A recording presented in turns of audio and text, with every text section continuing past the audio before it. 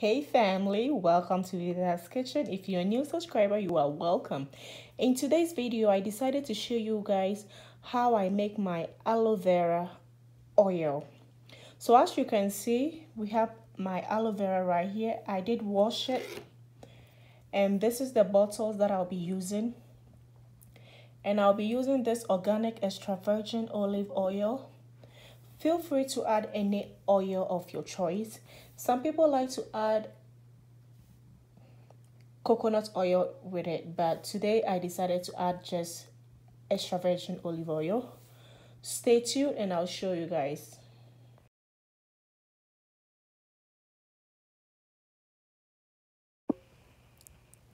Alright guys, so as you can see, I went ahead and cut the edges of the aloe vera, and I cut it in small pieces like cube.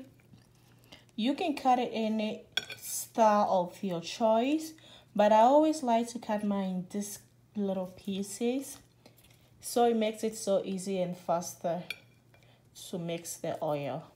Alright, stay tuned and let me take you to the stove and I will show you guys what is next.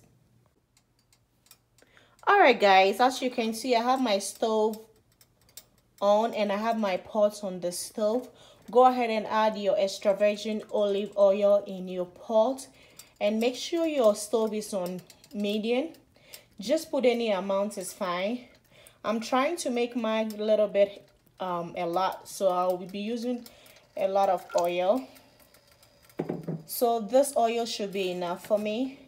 And at this point, some people always like to add coconut oil at this point. So if you prefer to add coconut oil, as soon as you put your extra virgin olive oil, you can go ahead and add your coconut oil in it.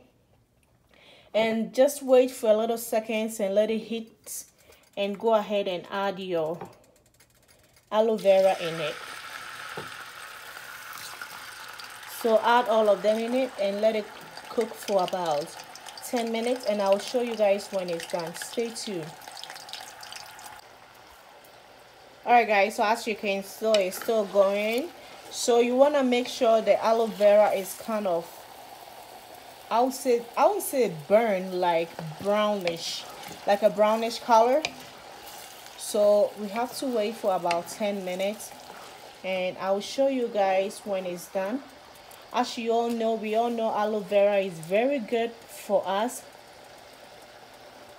It helps us to treat our skin problems and acne. As you guys can know, if you have like dark spots in your face, you can just apply the aloe vera oil in your face and it's very good for your skin as well. And of course, we all know it's very good for hair growth. Yes, if you really want to grow your hair, I'll recommend aloe vera for you. It's very good. And it's also helped to prevent free radical damage. So what I'm telling you, I just did my research, so just feel free to do your research as well and see all the benefits in aloe vera, and you know you will never be disappointed because aloe vera is very good for our body. Yes, especially when it comes to your skin and your hair growth, it's number one. All right, let's get to the video. So as you can see, it's starting to get in brown. All right, so just take your time, be patient, and let it be a little bit brown, and I'll show you guys when it's done. Stay tuned guys, and don't forget to subscribe guys. Please, it's free to subscribe. Help your sister to get 1,000 subscribers, okay? So I'll get monetized. I know you guys will take me there. Thank you very much. I'll see you guys when it's done. Stay tuned. Stay blessed. Alright guys, so as you can see, this is the brownish color that you'll be looking for. So as you can see, it's all done and ready. Let it sit and cool down before you transfer it in your container. I'll show you guys when it's all cooled down. Stay tuned. Alright family, as you can see, our aloe vera oil are all done. It's looking so good. As you can see, I get about 6 bottles. Don't forget to like this video if you do like what I did. Please subscribe and share and like. Until I meet you again in Vida's kitchen, stay blessed, keep loving each other.